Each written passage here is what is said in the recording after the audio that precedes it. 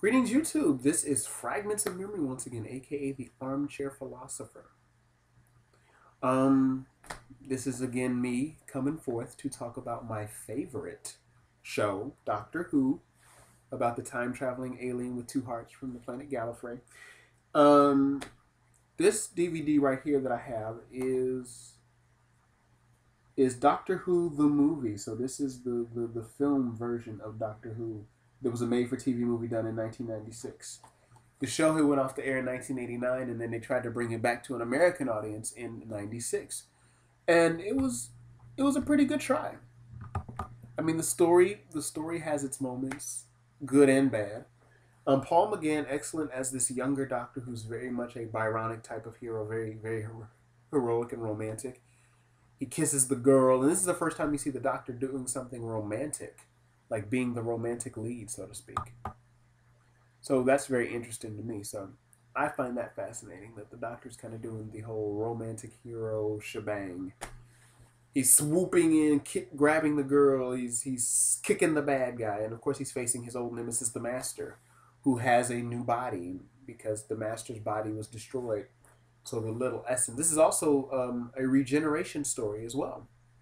The seventh incarnation of the Doctor, of Sylvester McCoy, becomes Paul McGann.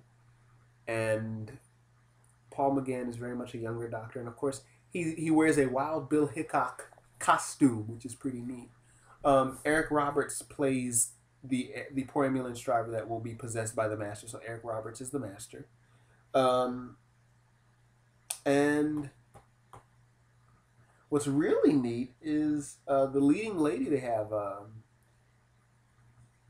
The actress's name is Daphne Ashbrook, but she played a Dr. Grace Holloway, and I thought she made a really good companion. The film seems very film noir. The DVD's got some really nice extras, like it's a 2 DVD set. It's a special edition, so it talks about like what people were saying about the show when it was going on. Paul McGann's screen test, really good stuff. What else can I say?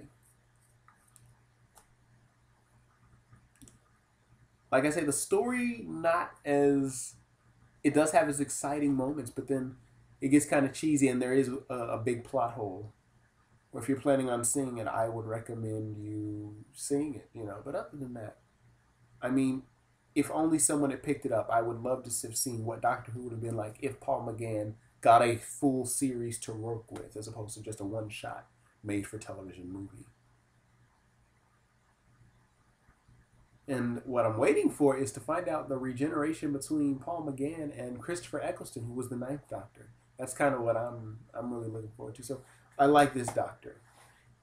He isn't on my top 5, but he's definitely a good. Like, each Doctor brings their own magic to the role, whatever their quirk or their thing is. But they keep the essence of the Doctor. Like Colin Baker, of course. I'm a Colin Baker dude. I will tell you that. Another Doctor I really like is John Pertwee. He was pretty good. And Tom Baker. And I like David Tennant and Chris Eccleston. And I really like this Matt Smith guy. But like I say, each Doctor brings his own special magic to the table. So with that being said, Doctor Who the movie, special edition. And that's just my take on it, my talking about it. Take care.